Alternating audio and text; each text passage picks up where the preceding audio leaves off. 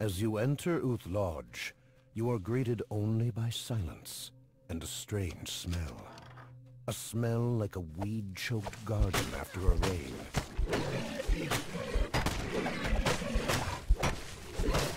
Roots, vines, and woodland creatures in Uth Lodge. Some foul. There is some kind of wooden man beyond the roof wall. A woodwoe.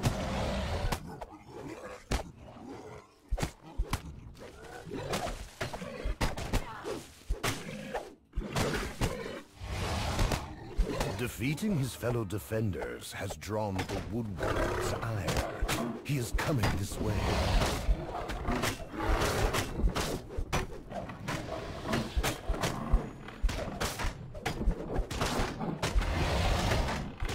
The woodwoe falls to the ground. He will not defend this strange wilderness any longer. A door slams shut ahead. Was that a human form passing through it?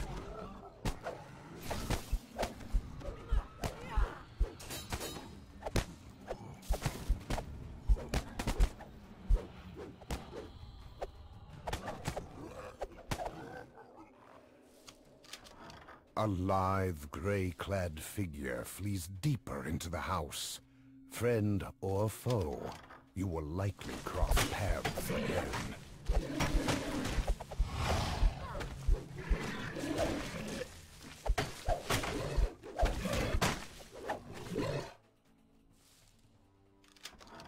Something rustles in the deep foliage of the room.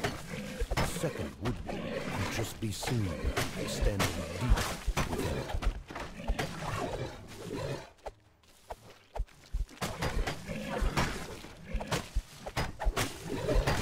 Defeating the other creatures has angered the woodwoe.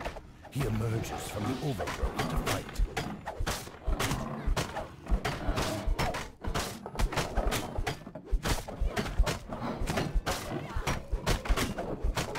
The strange forest overtaking Uth Lodge now has one fewer defenders.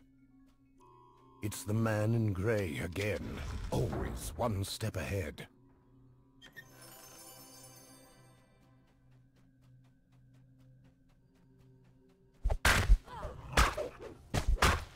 It would seem that Paran plants have broken through the roof with unnatural force. The third woodwoe is tending them.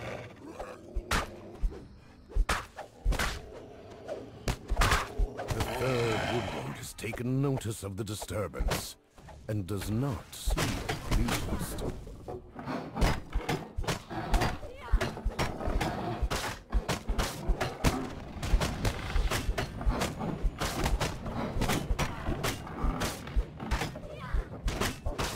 The wooden defender falls, defeated.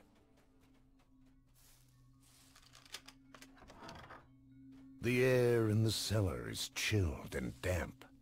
That smell, the smell of corruption. Look sharp! To arms!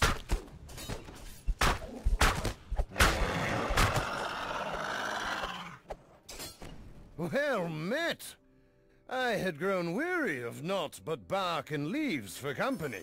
You are aware this place is far from safe, yes? But of course you are. Danger is an old song in your songbook, I can see. I am a harper. You've heard of our order? As much by smell as by sight. It is clear that the Dryad and her tree are the source of the corruption.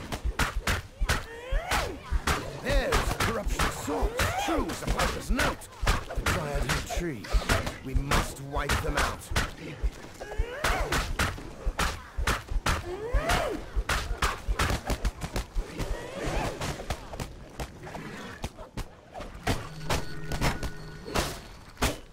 The corruption dissipates from the air.